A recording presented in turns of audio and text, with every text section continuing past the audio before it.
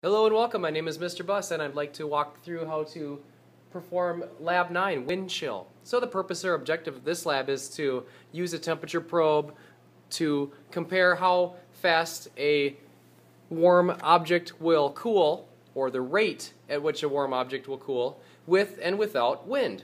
Okay, so we're obviously going to need to use a fan for this experiment today, but not for the first part. To set this experiment up, to run part 1, you're going to need to obtain an Erlenmeyer flask, 2 temperature probes, a rubber stopper with a hole in it for the Erlenmeyer flask, and you'll need your LabQuest and iPad. You'll also need to obtain warm water, so let the water run from the faucet for a few minutes until you can get the water at least 40 degrees. So here I got it up to 41 degrees or so. Alright, so that'll be good enough to go with. Put 200 milliliters of hot tap water into your Erlenmeyer flask.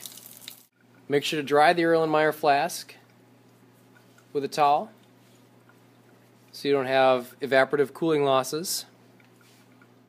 Make sure that your temperature probes are at roughly the same height off the table. Don't get the temperature probe too close to the flask. Just a little separation like this is good, maybe 10 centimeters away. Set up your LabQuest for data collection.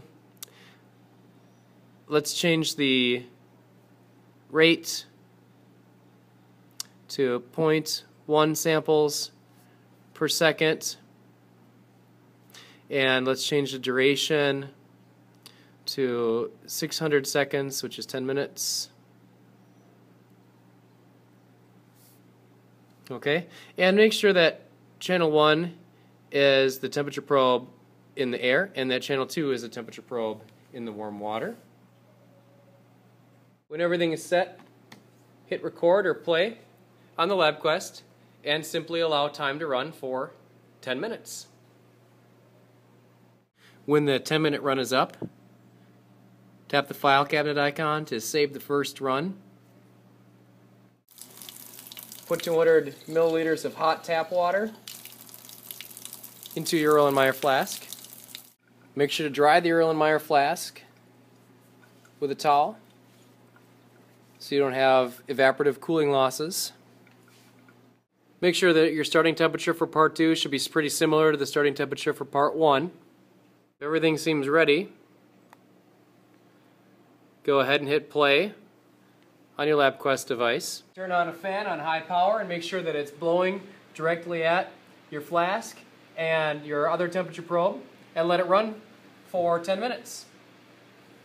When data collection is complete, you should be able to view all runs, and you should be able to do that on your iPad if you connected your iPad to the LabQuest device. So go ahead and screenshot this.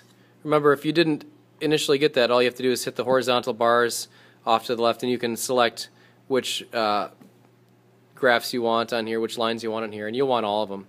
So make sure that for your screenshot you've got all 4 of them on there. Looking at this is pretty easy to figure out what's going on. This is my hot water without wind.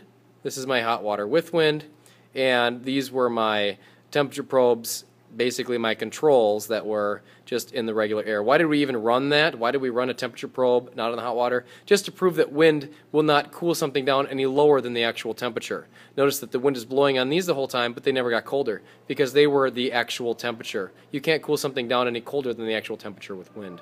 So here we go. Here's our report. What is the objective? Again, the objective is to determine the effect of wind on a warm object using the temperature probe. Picture of your setup. That would be if you actually took a picture with your camera of your setup. So go ahead and do that if you haven't done that, and take a picture of the setup. This right here is the picture of your graph, and I'll show that is what I just worked on.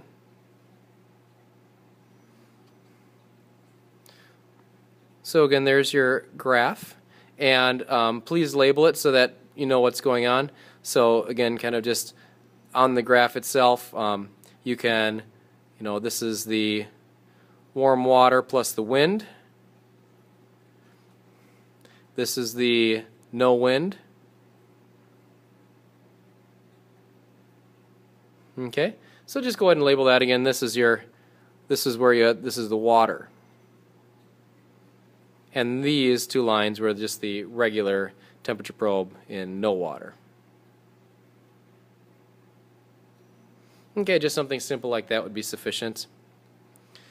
Okay, make sure to record your data. Hopefully you haven't disconnected everything yet. So you need your maximum temperatures, your minimum temperatures for the no wind. All right, that's probably easiest to obtain as a data table. So again, if you view your information here as a data table, you should be able to get your starting temperatures, okay, 22.3, 41.1, 23.1, 41.9. Depends on, obviously, which scenario you're recording for. And your final temperature should be way at the bottom.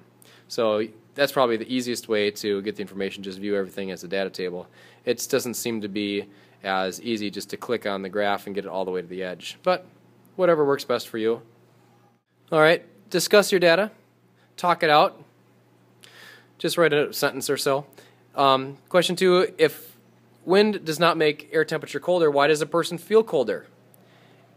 Because you cool faster.